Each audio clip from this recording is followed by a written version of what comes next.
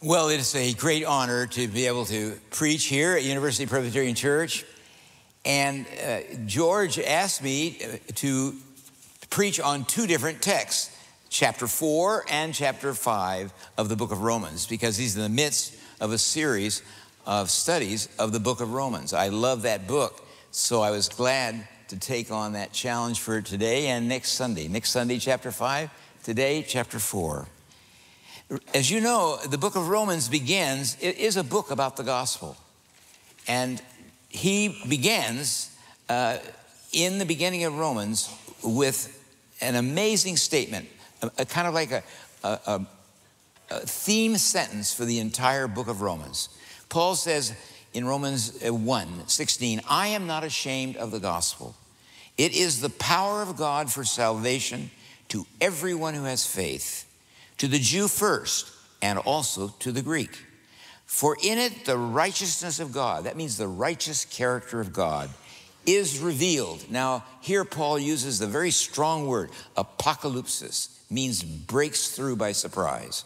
The righteousness of God has broken through by surprise. His faithfulness for our faith. And then Paul, like a good rabbi, gives a text. He has a text. It's from the book of Habakkuk. The just shall live by the faithfulness of God. And that is the whole book of Romans, really, is an exploration of this amazing good news. Heavenly Father, bless us today as we explore the good news, and may the words of my mouth, the meditations of our hearts, be acceptable in thy sight, O Lord, our strength and our Redeemer. The Jew first and also the Greek. Well, very early in the book of Romans, Paul decides to actually handle that. Like he says in the 3rd chapter, is the gospel for the Jews only? He says, oh no. And now he comes back to his original statement. No, not the Jews only, also the Greeks. And then he has to discuss Abraham, because Abraham is the way God is described in the Old Testament and also parts of the New Testament. We describe God in the Bible. In fact, Moses, when Moses is called into action, who shall I say sent me? The God of our fathers, Abraham, Isaac, and Jacob. Jacob is the word Israel. So that is the way the very identity of God is identified in the Old Testament. The God of Abraham, Isaac, and Israel. Abraham, Isaac, and Jacob. And so if that's the case, Paul now decides in the 4th chapter of Romans, after he's answered the question in the 3rd chapter, that it's faith that counts, and faith is the most important thing, and that would be for the Jew first, because they chronologically heard the gospel first, and also the Greek. So he wants us to understand the width, the expanse of this good news, and he does it in the 4th chapter. Notice this wonderful verse that we want to look at now as our main text in the 4th chapter. He says, for this reason, the gospel depends on faith, in order that the promise may rest in and find its source in grace. Now he's going to add grace to faith. This is going to become very important. In fact, grace becomes the most important word. Our faith responds to God's grace. But God's grace, God's love is the primary theme. And Paul's going to prove it actually by the way he discusses Abraham. Faith is important. Abraham had faith, but his faith was laying hold of grace. It's grace that is the most important word. Now listen as he goes on. So for this reason, it depends on faith, in order that the promise may originate, rest, and stand on grace, and be guaranteed to all his descendants. Not only to the adherents of the law, that would be the Jews, but also to those who share the faith of Abraham, for he is father of us all. as it is written. And now Paul quotes Genesis, the 17th chapter. In the 17th chapter, after Abraham has received the call, and that's the 12th chapter of Genesis, and he gets his call to be a blessing, he's going to be blessed, and he's going to be a blessing to others. And in that call, he gets his name changed by God from Abram, which is the Babylonian name that he had, to Abraham. And in getting his new name, Abraham, God adds this word, and Paul now quotes it.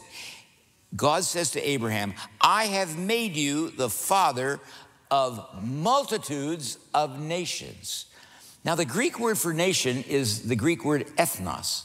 So it means it's all the ethnic groups of the world. I've made you the father of all the nations, of the multitude of nations. So right there in the Genesis account itself, and Paul wants us to know that, so he quotes it in chapter 4 of Romans. And so let's look at that and explore that, how grace is the foundation and the fundamental truth upon which faith responds. Abraham has two sons. The first son is Ishmael. Ishmael was born from Hagar, who was a slave in Abraham's house. And he is the first son of Abraham, born when Abraham was 86 years old. By the way, his name in Hebrew, every Jewish boy's name means something. The name is symbolic. So his name is God hears. God hears us. That is his name, Ishmael. And then 14 years later, a second son will be born, Isaac, who is born to the wife of Abraham, Sarah. When Sarah heard that she was going to have a child, she laughed, and she laughed unto the Lord. And so the name that Isaac gets is the name he laughed. So that is the name Isaac. He's born 13 years later. And both of these boys, Ishmael and Isaac, are going to grow up and have a full career and full life. I need to tell you that before these harrowing things happen next. You need to know they both are going to survive and become, so that the God of Abraham will be called the God of Abraham, Isaac, and Jacob. And Ishmael and Isaac are going to survive. And in fact, it's an interesting thing that in Genesis 25, we hear about the death of Abraham. And this interesting line appears in describing the death of the great Abraham after living a long life. Abraham breathed his last, died in a good old age, and then his sons, Isaac and Ishmael, buried him. So they're able to play that role with their father. Abraham is able to know them and know these young men, Ishmael and Abraham. And if you track the two young men, though, these two young men, Ishmael and Abraham, each face catastrophic dangers as young boys. And for each, it'll be the grace of God, not the faith of their father, not the faith of their mother or the faith of anybody around them, but it'll be the kind of interruption. It'll be for both boys, the marker will be the grace of God that intervenes to save them, to bless them. And that's preserved even in the Genesis account. And so that's what Paul has in mind. So both boys face catastrophic dangers as young boys. First, Ishmael. Ishmael, because when Isaac is born to Sarah, Sarah sees the two boys in the house, Ishmael being now 14, and her son Isaac, just a little 1-year-old, her little baby, and she becomes jealous and she becomes resentful of this boy Ishmael, the oldest son, because now there's a rival to Isaac, who she loves and treasures. And so she prevails upon Abraham to have Ishmael and Hagar, his mother, expelled from the house. It's not something that Abraham should be proud of, and he wasn't proud of, but he did it. In fact, the text says he loved Ishmael, but his wife was so suspicious of Hagar and this new boy in the family that this sounds a little bit like what happens in other ancient civilizations and other ancient kingdoms. It gets you ready a little bit for when the birth of our Lord happens and Herod hears that a new king is being born. And so it makes him jealous and fearful, and the need then to get rid of that king. So it actually happens that Ishmael and his mother are put into the desert. And the text in Genesis is very specific but very moving. They're in the desert and they've run out of water. And she sits and lifts her voice in weeping. And she's sure that she's going to watch the death of her son because they're both out of water. And then an angel appears to them. God's angel appears and says, "What troubles you, Hagar? Do not be afraid, for God has heard the voice of the boy and where he is." Notice, his name is God Hears, which is interesting, isn't it? He hears the voice of your boy. He has heard the voice of your son. And so don't be afraid. He has heard the voice. Come, lift up the boy. Hold him fast with your hand. For I, and now comes the blessing to Ishmael, for I will make a great nation of him. So one of these nations that Abraham is called the father of is the nation of which Ishmael will be the father of. And you'll have to track that in the book of Genesis and throughout the Old Testament. So I will make him a great nation. And then God opened the eyes of Hagar, and she saw a well of water. And they went and filled the skin with water and gave it to the boy to drink. So that was a catastrophic beginning. But the act of grace is the key item to watch for in that scene. Now Isaac, whose name is Laughter, he now is a young lad, a little few years later, a young lad. And in Genesis 22, a very famous and dreadful question is posed to Abraham and an instruction to Abraham, where the Lord says that I want you to take your son and so he says, Abraham, take your son, your only son Isaac, whom you love, and go to the land of Moriah and offer him there as a burnt offering on one of the mountains that I will show you. Yeah, you know, the religions of that time in ancient Babylon and all of those Canaanite religions as well practiced practiced child sacrifice. They did it in the building of buildings and stuff like that. And once in a while, it happens also with the Jewish kings. But it's interesting, from this moment on, that will be called an abomination to God. An abomination when Ahab or other kings practice child sacrifice. It's against the will of God. So that becomes very clear. But right now, there is this test where Abraham is to take his son to Mount Moriah. And so I'll read a little of that text.